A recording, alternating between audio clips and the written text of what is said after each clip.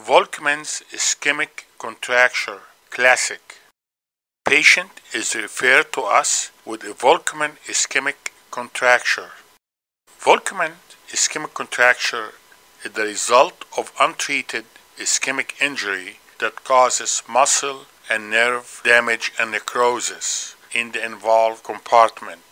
Without release of the muscle compartment, the muscle will die, the nerve will be injured, the limb will become deformed, dysfunctional, insensate, and it may need an amputation. The most common causes are neglected compartment syndrome. This is probably the most common cause for Volkmann ischemic contracture. Crush syndrome, fractures with vascular injury, bleeding disorders. Early diagnosis and fasciotomy is necessary to avoid the development of Volkmann ischemic contracture, which is a neglected compartment syndrome, and then the treatment becomes really difficult, very difficult.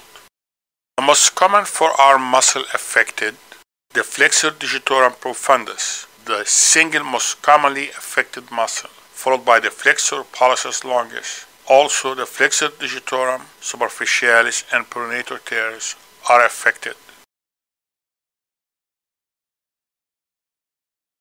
The clinical picture of the forearm: the elbow will be in flexion, the forearm will be in pronation, the wrist in flexion, the thumb will be abducted, the MP joint are in extension, the IP joint are in flexion. Also, there will be a severe palsy of the median and the ulnar nerve. And this is a classic patient example of Volkmann ischemic contracture of the forearm.